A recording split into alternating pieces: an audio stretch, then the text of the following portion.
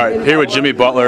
You guys are going to the Sweet 16. What's that mean for you your senior year? It means I'm not done playing yet. It means I get to practice at Caston again, and it means that we get to go to Newark, and so we get to play Carolina coming up. How much did it help knowing the game plan, going against Syracuse? You knew the personnel.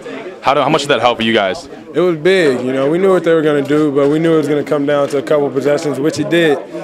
Get stops, guard the ball, and secure possessions with rebounds, and just help out everybody on defense.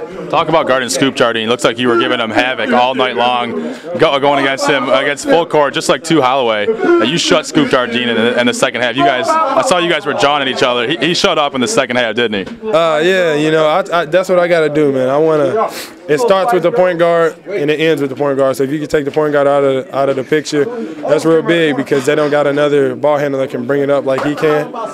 He's a good player. He's a great player, but I think that caused a lot of problems with my length, and it's just a mentality. You know, you gotta wanna guard that, and I think my teammates trust me to do it. So this is my senior year, and so all of it's on me.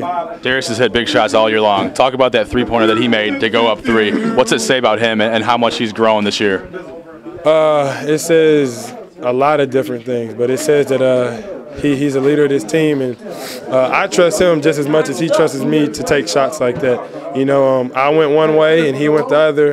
I did a 360 pass, which Buzz, if DJ wouldn't have made it or wouldn't have caught it, he would have told me that what a horrible pass. But since it went in, you know, great pass. But DJ, you know, he's a type of player. He knocks down that thing when he knows his feet are set. His confidence is he can make it.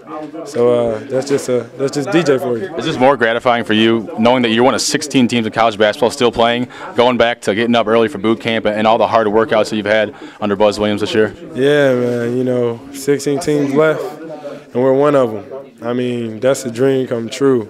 But I don't want to just, you know, make it to the 16. I want to make it to the 4, the championship game, and win it. So we got a lot of work to do. But in that meantime, I'm definitely going to enjoy this. We're definitely going to enjoy this. All right, thanks, Jimmy. Appreciate it.